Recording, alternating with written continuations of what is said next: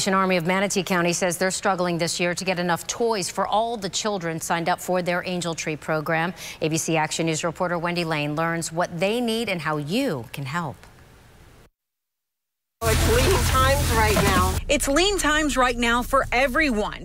But that isn't stopping Diane Sutton from dropping off toys for the Salvation Army's Angel Tree program because she can't bear the thought of kids going without gifts this Christmas. It's the heartbreak. The other heartbreak is that there's still more than 260 boxes that need to be filled, each one representing a child with no toys.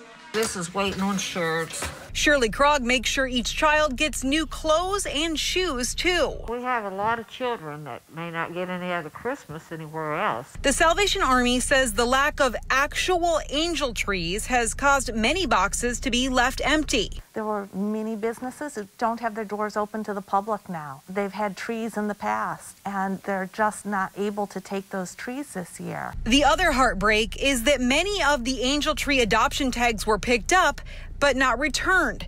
The deadline to return the gifts was last week. Now volunteers are working hard to add gifts from the Angel Tree toy shop to fill requests, but they need help.